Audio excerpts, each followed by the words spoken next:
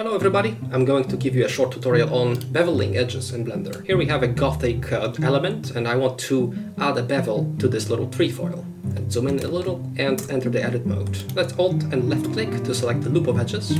Shift, Alt and left click to select the one in the back as well. Press Ctrl B, drag with Shift to keep better control, and let go. Now we have different types of bevel. One that is really interesting is percent. Take a look what happens when I drag this percent up. It's much more natural and more organic. I like how it feels. Let's scale down the whole thing and press Alt S to inflate it a little. Readjust in the orthographic point of view. Inflate a little bit more. Now we have a bit of an overlap in these vertices, so I'm just going to merge them. Center. Pressing Shift R to repeat the same operation as before. Again, in edit mode, we don't want these sharp edges.